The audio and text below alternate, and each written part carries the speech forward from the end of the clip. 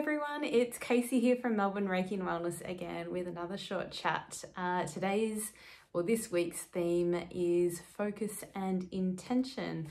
I find this to be a really fascinating topic because there is so much to explore on the topic of focus and intention. I thought I would start with intention first. And it's funny, like Oprah often talks about intentional living or living with intention, and it's a really great quality to have. Just having an intention, or in Sanskrit, it's sankalpa. So setting an intention is kind of like having an idea or a resolution, like a feeling of resolve, a determination that really comes from your heart space. And when we set an intention, we're putting out that idea or putting out that statement in our mind that really comes from our heart, and it kind of directs our energy in a conscious way forward in the direction that we want. So for example, whenever I Reiki clients, or that people come in for a Reiki healing, I always set an intention at the start of the Reiki session. I always thank Reiki for being here, myself and the client for being here, and I always intend for the Reiki healing to be for the client's highest will and good, and then I go and I continue into the Reiki healing. And that just gives Reiki energy a direction and a focus.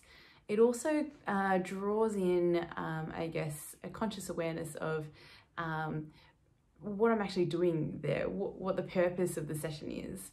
And I think that can be really powerful, not just as a practitioner, but also as a Reiki or recipient of Reiki.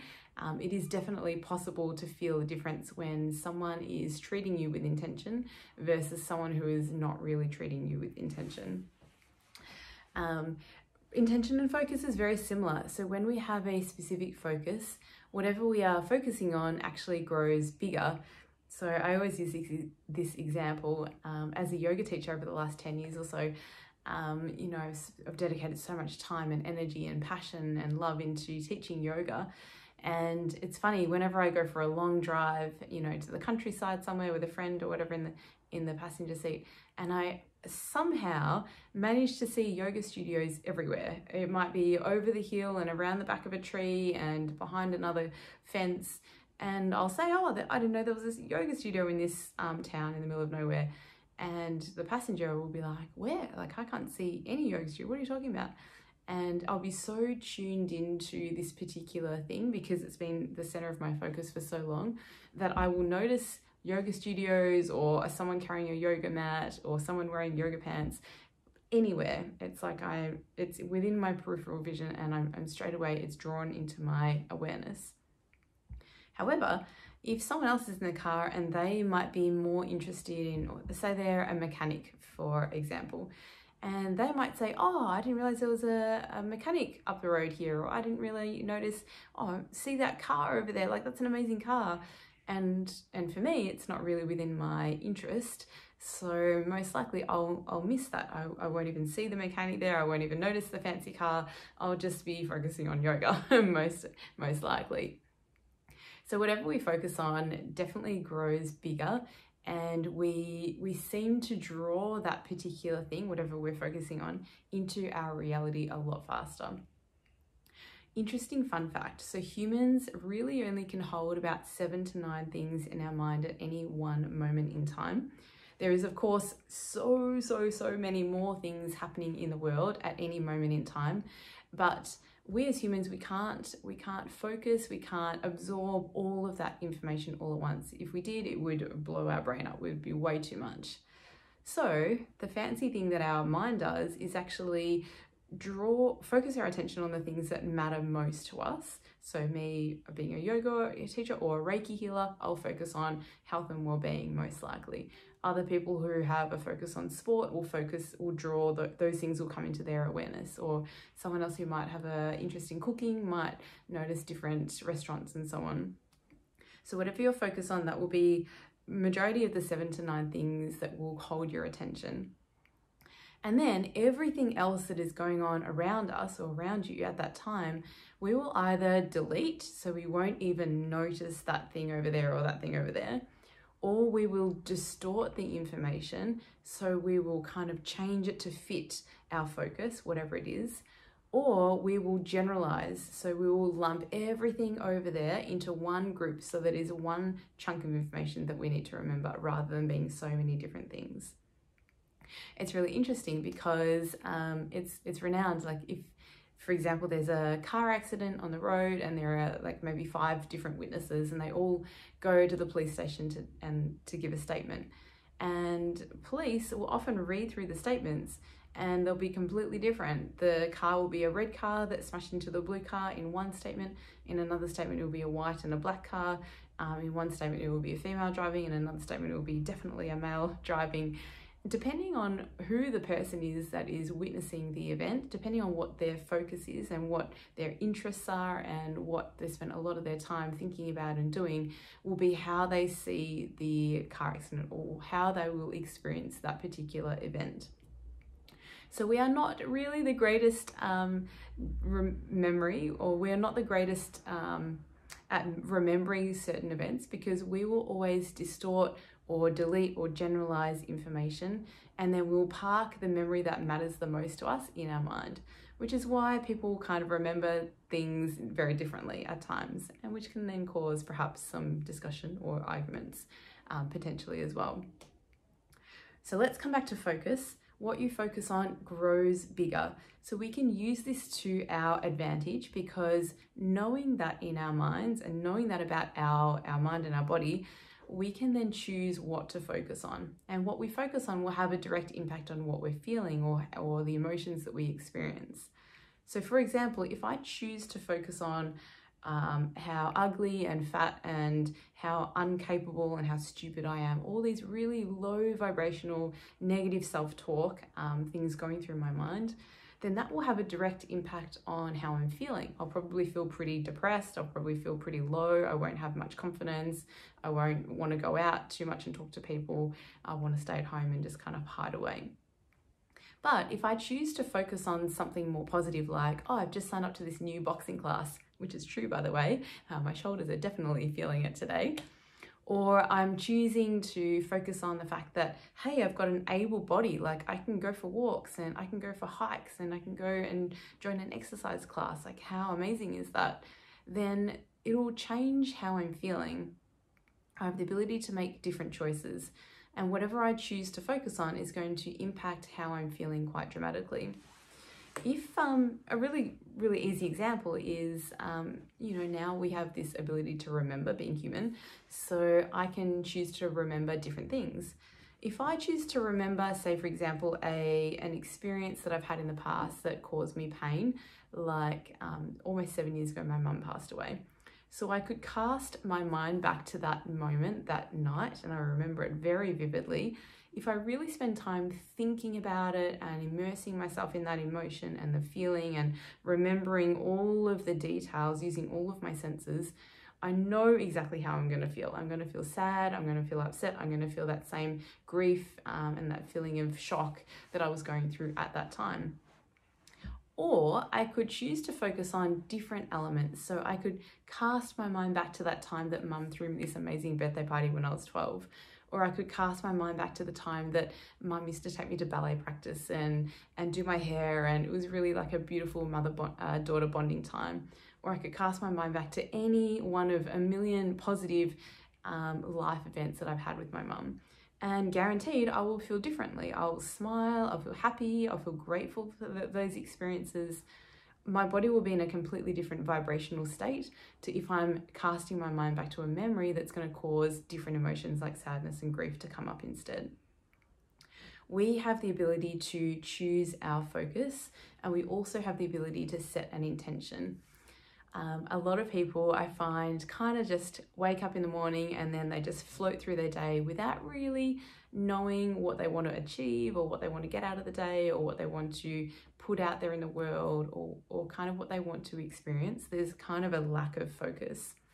And many people might know that as, or just, the usual rat race, like get up, go to work, come home, have dinner, go to bed, same, again and again. And I think like I see a lot of Reiki clients coming to me and they just feel a bit stuck and things are the same and nothing's really changed, and the words stagnant and paralyzed and fearful and not really sure what to do come up a lot. And so this feeling of like just plodding through life with no intention is quite common, I think. It's definitely not a bad thing. I'm not putting any judgments on people that don't live with intention, because I understand it, and it's an easy thing to do because it takes a lot of awareness to live intentionally, I think. Also, living without a focus is not a bad thing because we tend to maybe live more in the present moment, or we tend to just go with the flow and see what comes up, and that can be really powerful as well. But I guess the benefits of living with intention or setting an intention is that you can be more conscious about what you're wanting out of life, and also what you want to give to the experience of life. So for me, my words this year are service and trust and letting go of expectations.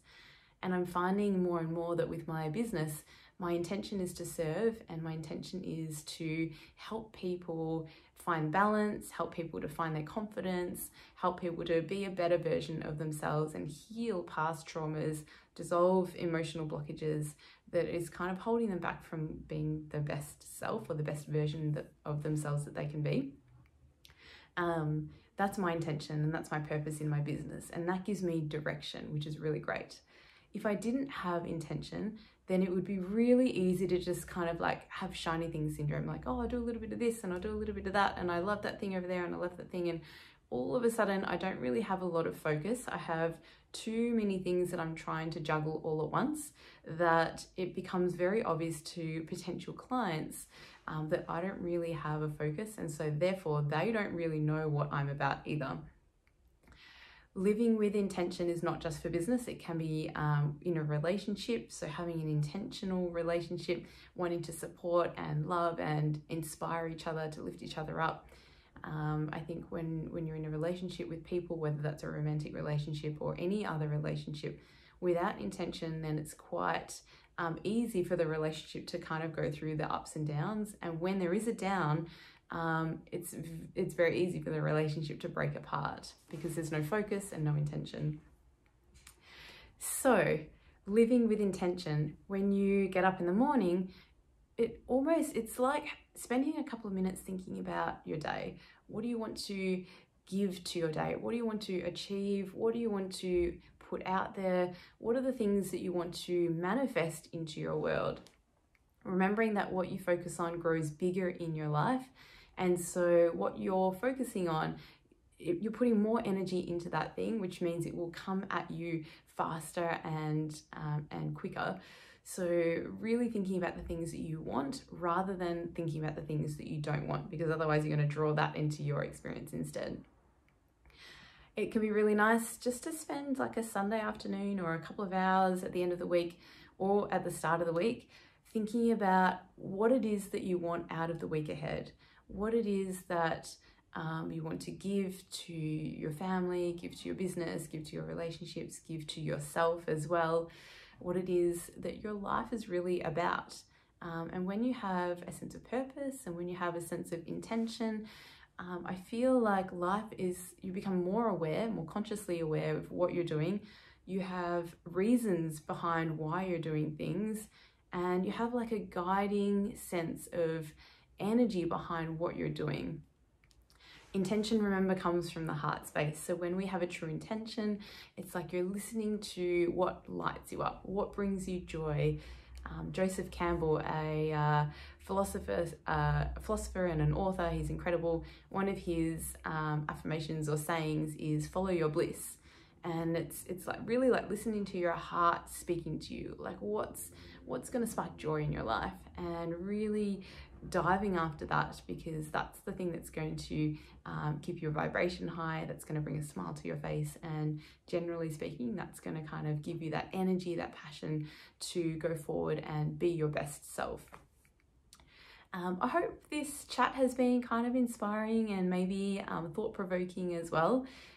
Maybe after listening to this, you might spend just a few minutes with your journal or a notepad and just kind of jot down like, my intention. What is my intention? What are the things that I want to give back to the universe or give back to the world? What is it that I want to get out of the world as well for myself and for the people around me that are most important to me?